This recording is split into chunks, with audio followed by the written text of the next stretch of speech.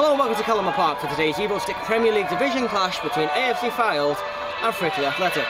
Frickley have had a differing season to Fylde this season. Frickley currently sitting 18th in the league, whilst Fylde are up in 5th.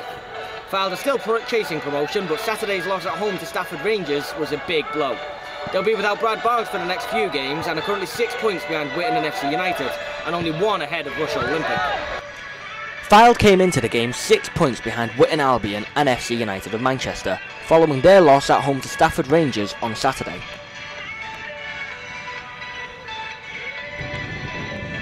Frickley came to Kellamergh Park sat in 18th in the league, and only having won 1 of their last 6, they were in need of a win. Two teams, Frickley Athletic and the Coasters, AFC Fylde.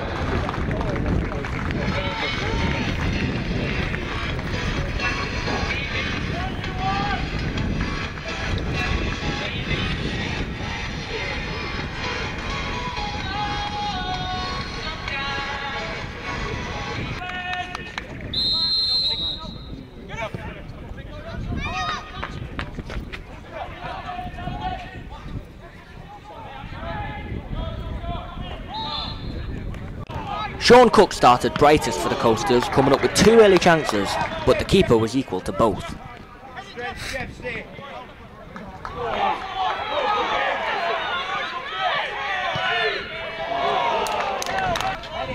Disaster struck for Frickley, however, as keeper Jamie Green landed badly on his leg after a routine catch. He was down for several minutes but played on despite the injury affecting his performance. Frickley began to create chances, and when Jamie Bruton's shot on the turn struck the Fylde crossbar, they began to gain momentum. Yet again, Fylde's defensive frailty showed as they failed to clear a loose ball in the area, and Chris Wood was on hand to turn the ball in and make it 1-0.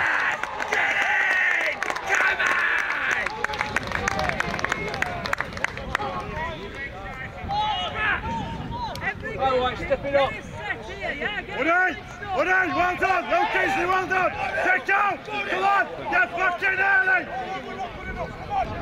The lead only lasted 3 minutes, however, as what seemed like a fairly easy to handle shot by Michael Barnes found its way past Green to level it up.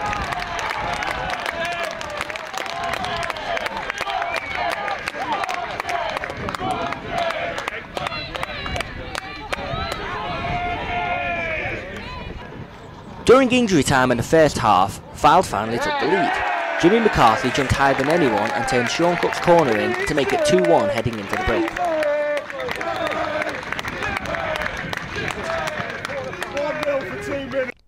Both teams created chances early in the second half.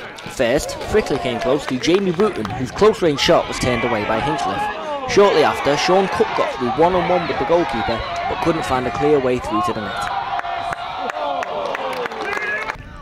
It was level once again with just over 15 minutes left after a ball into the box found substitute Jason Yates in plenty of room in the box to head back across goal and past Hinchliffe.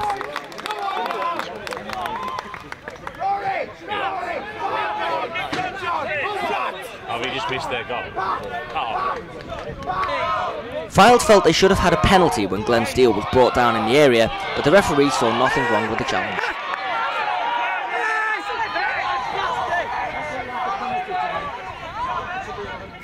Cook almost scored a contender for goal of the season very late on after his long-range shot was dipping, but unfortunately just dipped onto the bar.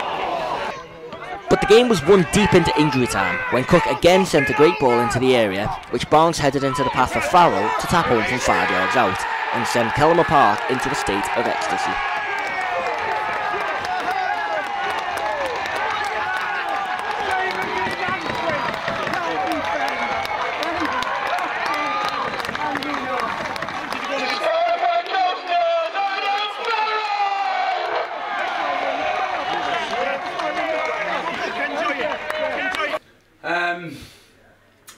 It's nice to be on the end of a last-minute winner than a last-minute defeat. I think this season,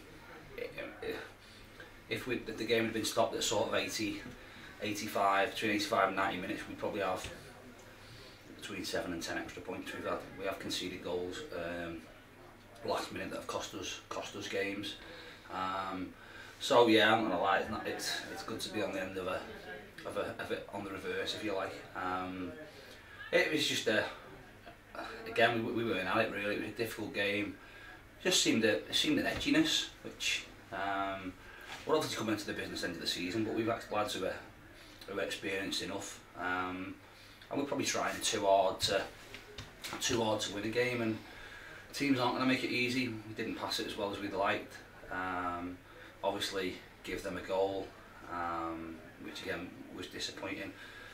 Second half, not a whole lot going on, but again, you just get one of them. You get one of them feelings, and obviously they scored again from another cross, which is disappointing. And then we sort of probably created more chances in the last 2 minutes than we created in the rest of the game. To be fair, we've players that can hurt them, and if we get them on the ball in the right areas, they'll always cause problems and create chances for us. But we can't be expecting to win 3 games to win a game of football. Certainly between now and the end of the season. If we continue to do that, we're going to come unstuck. But at the end of the day, it's 3 points, and it takes us 3 points closer to where we want to be. And we've got a massive game on Thursday now to look forward to. All talking of the Stocksbridge game, what do you think your chances are in that game? Well, it's obviously it's a massive game for us. We want to get to our target as quickly as we can, so we can assess where we're at, and hopefully look forward to the playoffs. Like I say, it's really important what we do. If we take care of business Thursday and Saturday, then no matter what other teams do, we're guaranteed a playoff place. We know that. Thursday's a massive game for us in terms of it puts us very, very close if we can go there and win. But it'll be a difficult game the way Stocksbridge play. They've had a good run themselves. Obviously got themselves away from danger and probably sees them safe now. Whereas probably 2 weeks earlier they were fighting for their life, but they picked up some good results. So there's no pressure on them. We've got a lot to play for, and we've got to go in there and put a performance on, and hopefully we come out victorious more comfortably than we did tonight. But we know it's going to be a tough shift required.